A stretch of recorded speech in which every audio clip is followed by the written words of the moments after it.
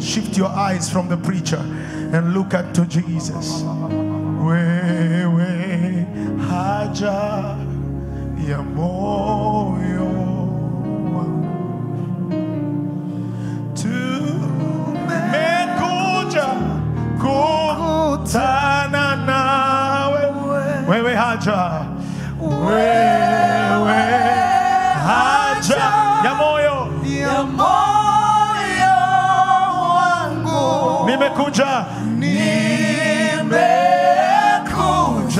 kukutana nawe. Wewe haja, wewe haja ya moyo wangu. Nimekuja kukutana. Forget about your neighbor. Forget about lunch hour. Wewe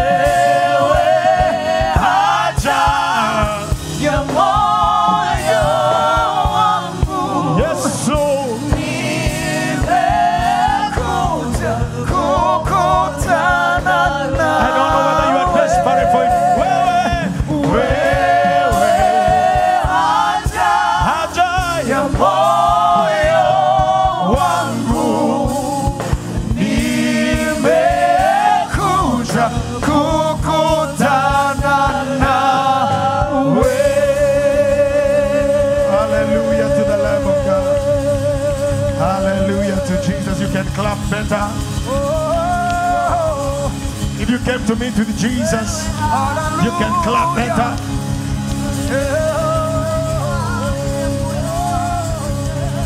Amen. You may take your seats in the presence of Jesus. Hallelujah. Appreciate your neighbor for me. Tell them it's good to see you here on Friday. We appreciate the Lord for the presence of his servants, even in the house. Pastor Moses, Pastor Mark, Pastor Gigi, let's appreciate the Lord for them. Let me also take this opportunity to appreciate our Father in the Spirit and our mom, Pastor Sunta and Apostle David Juma. Let's appreciate them in absentia. And I very well know that they might be watching where they are. We've been dealing with the house of God, the church being the house of God. And yesterday we stepped into a ground where we began to see Jesus as the pattern of the house of God. Important to understand, everywhere in the scripture where the house of God has been mentioned, it has never referred to heaven. House of God has never, or the Father's house has never meant heaven. In the Old Testament, it meant the temple. In the New Testament, after Christ, it means the church. And that's what I'm going just to show us today. We left at Jesus in the temple in John chapter 2, which is an event that happens way after many occurrences that are written in John chapter 2. But I think because the writer of the Gospel of John was more thematic than, historical in his context. There was something that John wanted to fight as he was writing the Gospel of John. And that's why John is not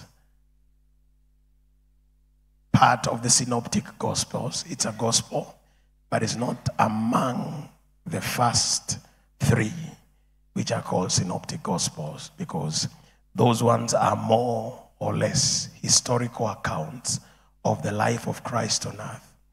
But John is bound on a journey to prove the divinity of Jesus Christ. Actually, you find that there are 7 miracles in the book of John.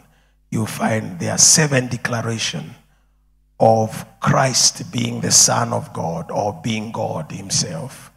Because there is a trajectory that John is taking to prove that Jesus indeed is 100% God. Glory be to the name of the Lord.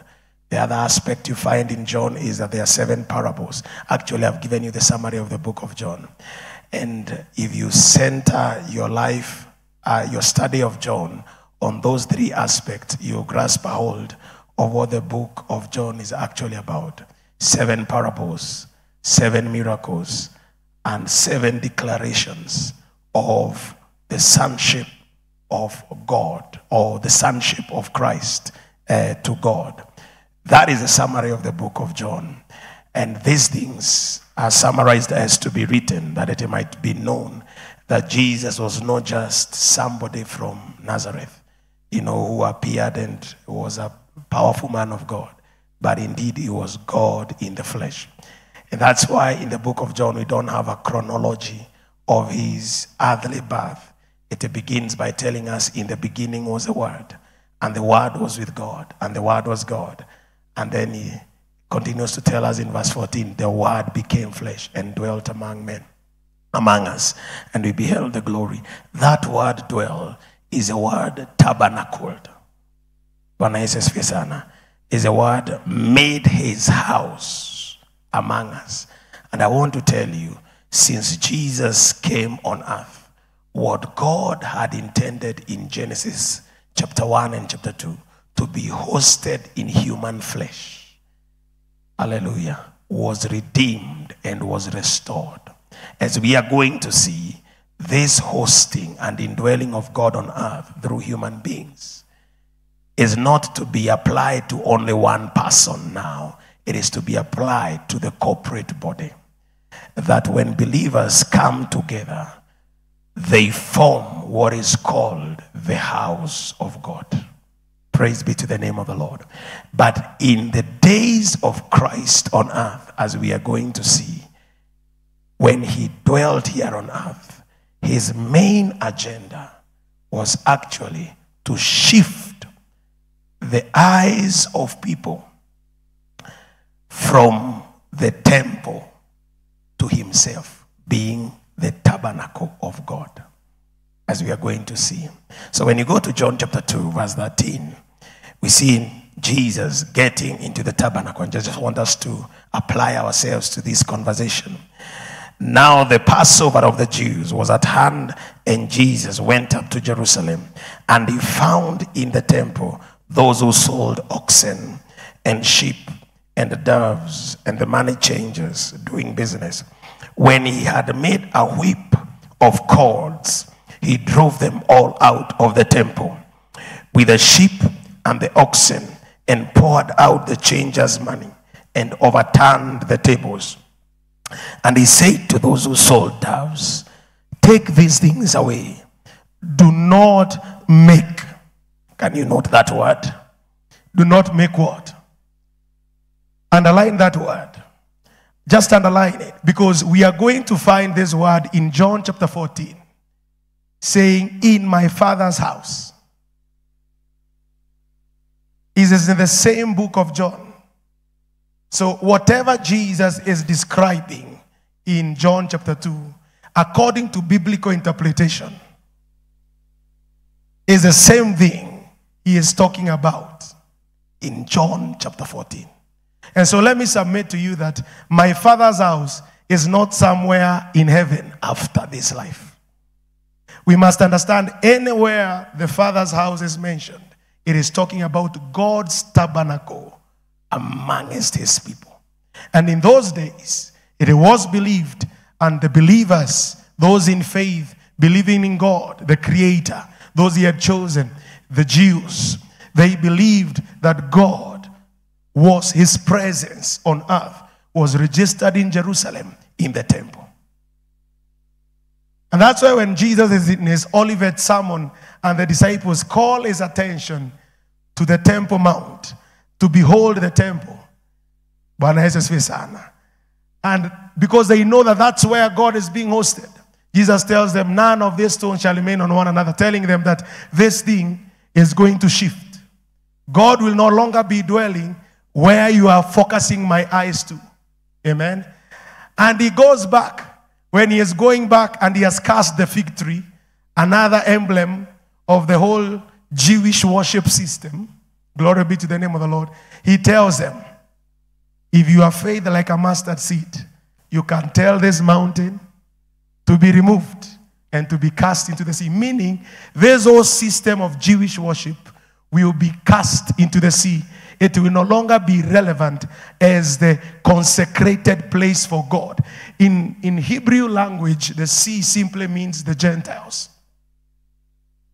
So this whole Judaism system will never be applicable again. That's what Jesus is just telling them. If you have faith like a mustard seed, you can say to this mountain, be removed and be cast into the sea. Then your separation, your sanctification as a place where God dwells will be obliterated, and Jerusalem will be just like any other city in the world. I don't know whether you understand what you're talking about. It is important for you to begin to understand these things going forward. Are we together? This is the same thing that Jesus is talking about. That who made now, because at that particular time, the context of the people he is speaking about, they understand that the Father's house to be the temple. And he is saying, do not make my Father's house as a house of merchandise. Other places in the Synoptic Gospels, you see, is in my Father's house. Actually, Jesus calls it my house. It says, my house shall be called a house of prayer for all nations. Here he is telling them, do not make my Father's house a house of merchandise. May that sound resonate in our day and age. That the house of God in our day and age will not be a place of merchandise. Then his disciples remembered that it is written, the zeal for your house has eaten me up. So the Jews answered and said to him, what sign do you show us since you do these things? Then Jesus answered and said to them, destroy this temple. So what is Jesus doing? He is transferring the focus of the temple to now the real habitation of God on earth. The Word became flesh. God put on flesh. God was housed in a man. He was the one who was given the Spirit without measure. And we know who is the Spirit. He is God himself. God had restored the order in Genesis in a man called Jesus Christ of Nazareth. And he was walking here on earth. And wherever he went, God went. Whatever he said, it is what God was saying. Actually, at one point, you are going to see in John chapter 14, he is so frustrated that one of the disciples is asking him, show us the Father. But because the Father is in him, the Father in him answers the disciple and tells the disciple, you mean you've been all this while with me and you don't know me? It is not actually Jesus speaking. It is the Father he has housed in his body speaking to Philip and telling him, when you see me, you have seen the Father. Glory be to the name of the Lord Jesus. Because presently on earth, God is localized, not in a building, but he is localized in a man. They know it. That's why even the Pharisees visit him at night. They have realized something has shifted from the temple, and it's now mobile with a man from Galilee.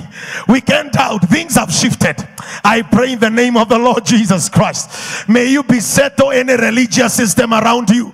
You that God will bless with the infilling of the Holy Ghost, that the fullness of God as it pertains your assignment and the measure that God has measured for you in the part of the body of Christ will find its full manifestation, so that men will not be caught up with that which is a copy. In you, the realities of God will be experienced.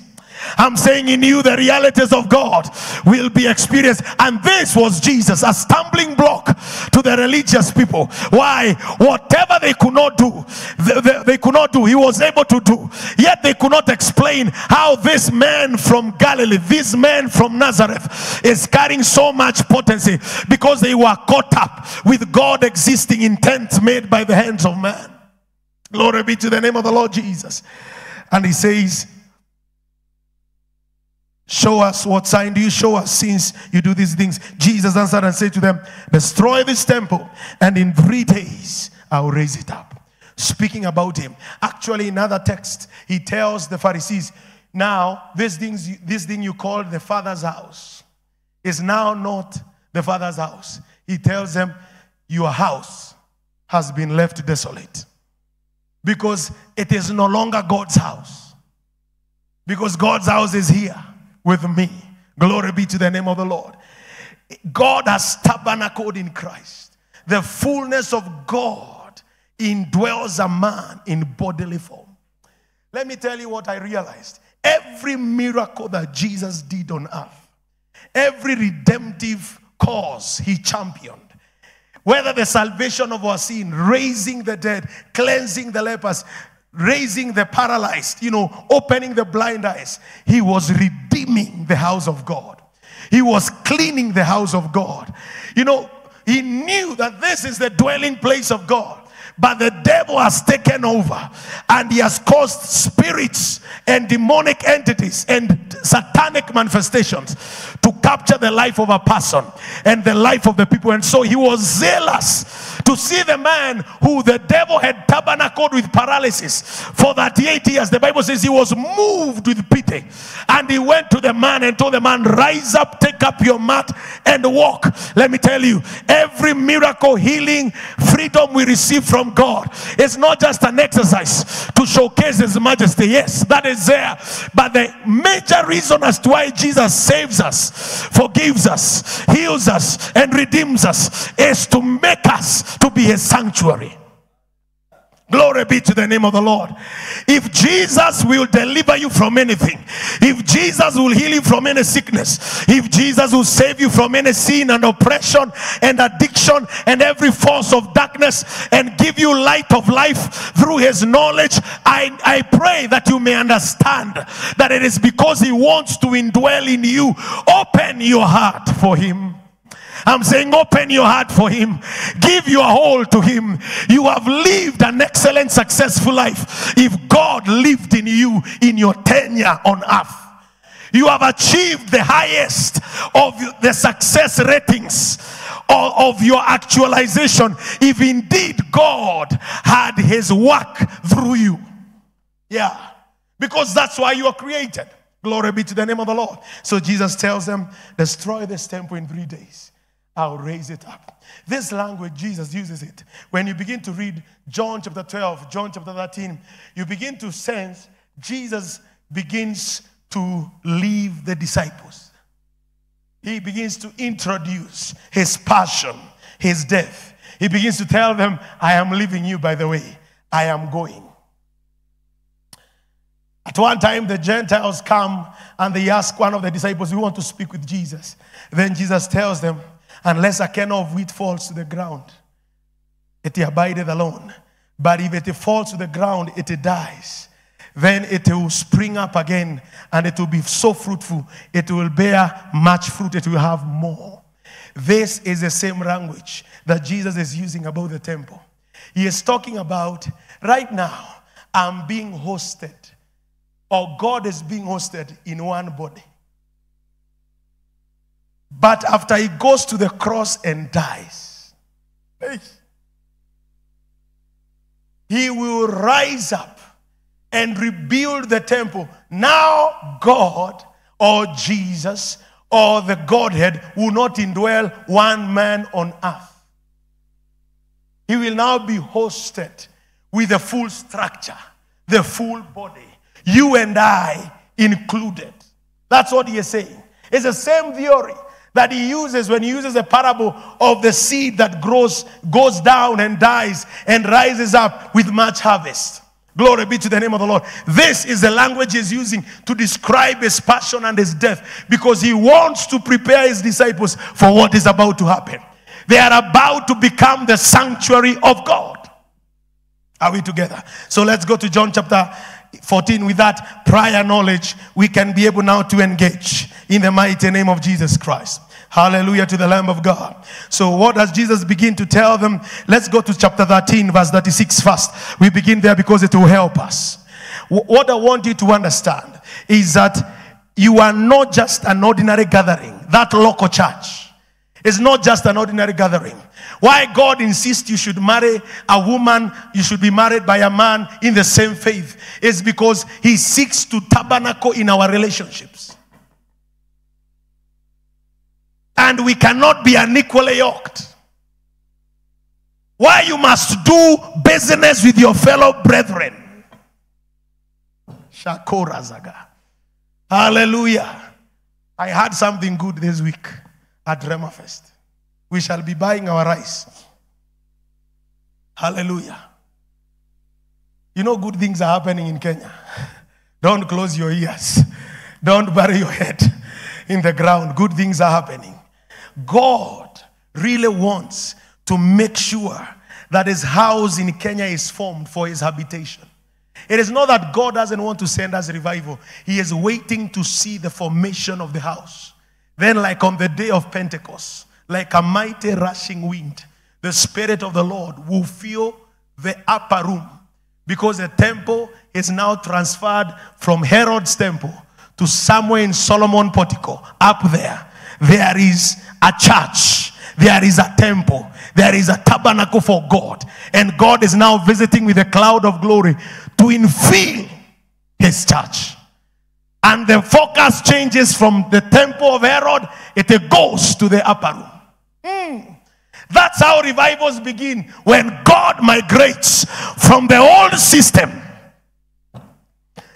that is dead, that is infertile, that is barren, that is not releasing grace to the community, and abodes where his house has been prepared. Shagayaba. In every place you heard of revival, revival is nothing else. Revival is simply God inhabiting earth. That's what revival is. It's when God comes and dwells among 150 people in Jerusalem, and it is evident he is among them. That's what revival is. Hallelujah. Even in our schools we used to have revivals. When a young man comes hot and fiery for God, and you begin to see the power of God invading the Christian union, that is revival, because there is someone who has opened up space for God. Hallelujah. Don't be troubled when you see a church that has come in town and people are gathering. People know where God is because they are looking for him. They are looking for him. So when he tabernacles in a ministry, they will go there. I'm telling you the truth. May the Lord tabernacle in our lives. Hallelujah. May the Lord tabernacle in our lives, even in our businesses. Hallelujah. You will not lose clients. You will receive something from heaven, that when people come to your business, they feel they have been ministered to by God. Not a man, not a business, not commodities and products or services offered, but that place has become a sanctuary for the Lord. Glory be to the name of the Lord. Verse 36, Simon Peter said to him, Lord, where are you going? Jesus answered him, where I am going, you cannot follow me now, but you shall follow me afterwards. Reason being, Jesus was going to die. And the price of our salvation cannot be paid by Peter. It has to be paid by Christ alone. Because where he is going, it's where he wants to bring us to. Verse 37, Peter said to him, Lord, why can't I follow you now? I will lay down my life. And you know the trouble they had there with his disciple Peter. But let's go now to verse 14. He tells them, even though I am going and you not see me, let not your heart be troubled. Believe in God, believe also in me. And then he quotes it. Verse 2, let's read together. In my Let's read together. First John 14:2. John 14:2. Let's read together. I want to go. In my Father's house are many mansions. Now, that word is derived from the Latin Vulgate. Mansion, that's Latin. Glory be to the name of the Lord. The original is what we find in NIV. It's not actually mansion. Let's go to NIV. You know, the New Testament was written in two versions. There's a Greek Septuagint, and then it was translated to the Latin Vulgate, and then later now to English. Now, when you see that mansion is the one that comes from the Latin Vulgate. But this is the sense. The sense is that in my Father's house, there are many compartments. There are many rooms. You know, when you talk about mansions in a house, you don't understand. Because for you and your architecture, mansions, a mansion is a house by itself. Glory be to the name of the Lord. But this one brings a better understanding. Actually, it simply means dwellings. There are many dwellings. The right Greek word there, it simply means there are many dwellings, there are many rooms. And so Jesus is telling them, in me, because I am now the Father's house, there are many rooms, there are many dwellings in me, but you can't see it right now. When you continue reading there, it says you can't see it right now. He says, I would have told, if it were not so, I would have told you. I go to prepare a place for you. And if I go to prepare a place for you, I will come and receive you to myself, that where I am, there you may be also. What is Jesus telling them? Right now, the Father indwells me in bodily form, and I'm only one. But I would want the Father to be indwelled in many of us. So I will go, and when I go, I will come in another form. Kayabaza. That now will not be with you, but will be in you. Hallelujah. And the moment I am in you, then you and I can be at the same place. What is the same place? You and I are making the Father's house. And you are a room. I am a room. You are a room. We are inhabited by God. Hallelujah. That's just saying, I will prepare a place for you. That word place for you is not I will prepare a kamwanya for you. No, it simply means I will make you to have a placement like I am placed. I am placed as a son. I am positioned as a son. I am positioned as a son of God. I will come and also make you to be positioned as a son of God. I will make you to be one of the living stones as you come to me. The living stone, according to 1 Peter chapter 2. Let's go there. Hallelujah to the Lamb of God. Hallelujah to the Lamb of God. Verse number 3. Coming to Jesus. Hallelujah. 1 Peter chapter 2 verse 3. Hallelujah. Verse 4. Verse 4. Verse 4. Hallelujah. Let's read together. I want to go. Coming to him as to a living stone, rejected indeed by men, but chosen by God and precious. Verse 5. Hallelujah. You also as living stones. Now he's telling them Jesus or God is not dwelling in temples made by the hands of men. The stones are now living things, are living beings as God intended previously. What are we being built up to? We are being built up into a spiritual house, a holy priesthood, to offer up sacrifice, spiritual sacrifices acceptable to God through Jesus Christ.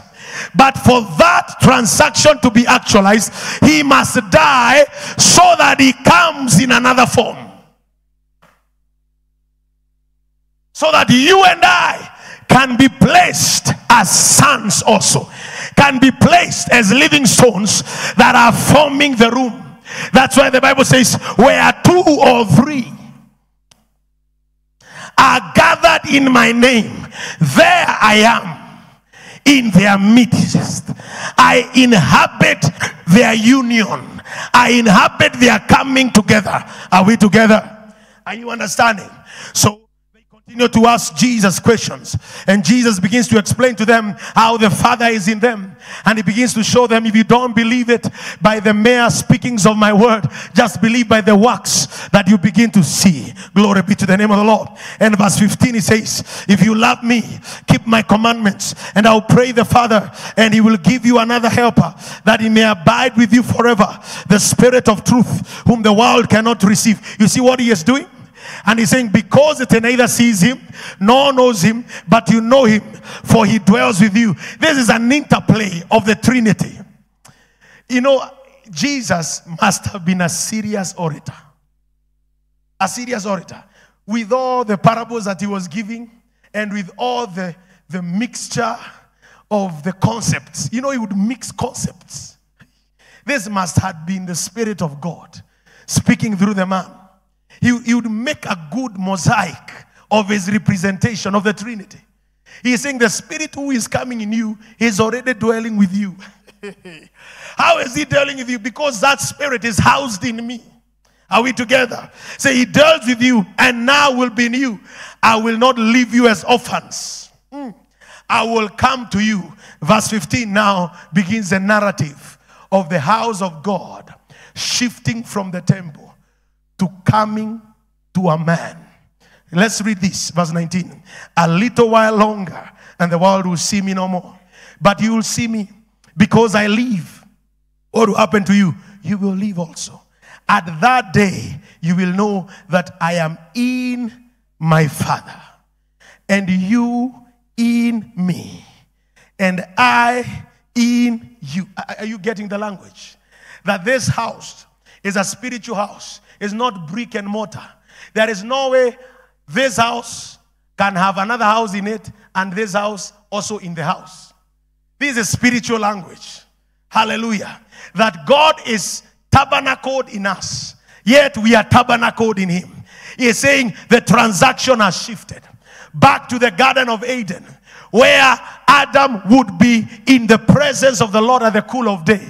Yet the Spirit of God was indwelling in Adam. So that whatever Adam named an animal, God had named that animal. God is coming back to his own field. God is coming back to his own house. That transaction was what Christ was going to pay the price for at the cross. Aye. Unless a kernel of wheat falls to the ground, God will be housed only in one man walking on earth. But when it falls to the ground and dies, many more rooms in the Father's house will show up. I came to declare in the name of Jesus Christ, you are a room in the Father's house. Come on, hold your neighbor, tell them you are a room. You are a room. Get to another person, hold their hands and tell them, you and I are rooms. Hallelujah. You know what? The problem with a spiritual house, it is not static. It is a mobile room. So let me show you how it operates. Come here, my friend David. Let me have, can I use you, my brother? Just come here. It's not a mobile room. And that's why the word mansions was used by the Latin Vulgate. Latin Vulgate, the word mansion means an inn you meet along the way. You see the inns that you go, probably you're going all the way to Eldoret. You stop at Eldoret, you get into a B&B. That's a house. Are you understanding? So a spiritual house is not static. Are we together? Now, this man is in his house. He is alone. Probably you're married? Yes, he is married. So probably he is alone. Let's take that he is alone. He is not married. And it's not the case. We are just using it as a teaching aid. He is alone while he is in his house. Him alone. He is a dwelling place of God. In that location. In that locality. In that house. Hallelujah. But he moves to the office. He meets this gentleman. They hold hands together and pray. The house has shifted. It has taken another room. A moving house. A moving house. So anything God wants to do in the office, these two believers are the ones that God will come and headquarter in their prayer. headquarter in their relationship, headquarter in their fellowship. Oh my God, he is the head of the church, the fullness of him who fills all things, all in all. And he has set all things on his feet for the sake of the church. Let me tell you, sister, if something is bothering you, find a fellow believer, establish a community of believers. All of a sudden, anything that was on top of you will come below you, because everything has been set under him.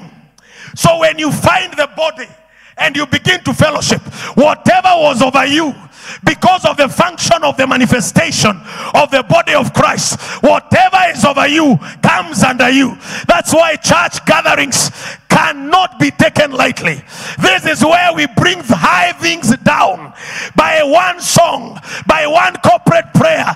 Anything that has been lifted above the knowledge of God submits. Why? The body has formed. And when the body of Christ forms on earth, any exalted thing must come down, because that's the position of everything. Glory be to the name of the Lord. But these brethren have to move quickly and go for a fellowship. So they run. You can go back to your seats. And when they go back for the fellowship, the house moves and takes and mutates and takes another form. That's why the Bible says, in my Father's house there are many rooms, there are many mansions, there are many moving habitations. You cannot constrict the house of God to Jerusalem in one place, in one location. When one believer meets another believer in the marketplace and things are not going on well, they can at that particular time invoke the presence of God in that environment and shut the gates of hell. For I will build my church, and the gates of hell shall not prevail. How does God build his church? It is this moving, living stones. The good thing about living stones is that they are not constrained in a structure. Today you'll meet, they look like a hexagon building. Tomorrow they are looking like a tower. The next day they are looking like a cage. You know, because it's a living stone. You cannot cement living. You cannot cement living stones and build a monument. That's why anytime the church tries to reduce the move of God to a monument, God comes and shakes it and sends Stephen to be persecuted and sends Philip to Samaria, my God, and scatters abroad his house, because another house must form somewhere. Another house must form somewhere. Never institutionalize the church of God. It's not an institution. No. This is an organism. Not just an organization. It's an organism. It's a living thing. Nekenyamo. That's how we say it in my mother tongue. The church is like nikikitu. Is a thing. Is a living thing. Glory be to the name of the Lord. I in you and you in me. Verse 21. Let's finish this thing. He who has my commandments and keep them, it is he who loves me. And he who loves me will be loved by my Father. And I will love him. And I will manifest myself to him. Actually, the right rendering there is that I will manifest myself through him. Why? He has become my house. But let's go to verse 23. Let's just jump, because Judas, not Iscariot, another one, asks a question. How is it that you will manifest yourself to us and not to the world? Now the answer of what was a question in John chapter 14 verse 1 is answered here in 23. Jesus says, Jesus answered and said to him, if anyone loves me, he will keep my word. And my Father will love him and will come to him and make our home. Oh, make our home with him.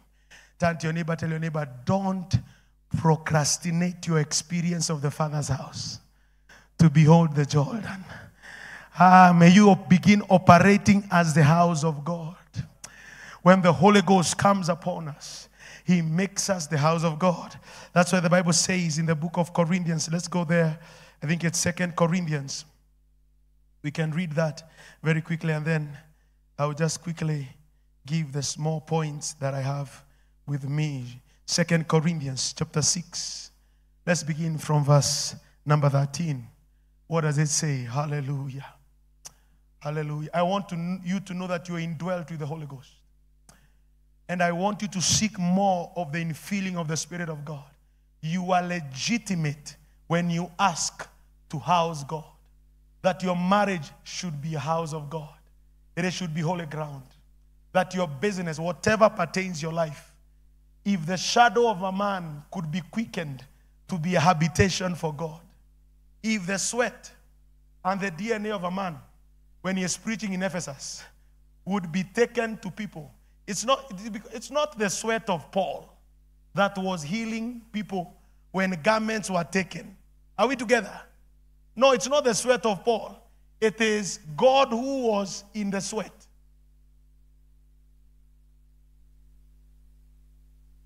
Yeah. I think you have seen ministers of the gospel full of the anointing and casting their coats, and people are hit by the power of God.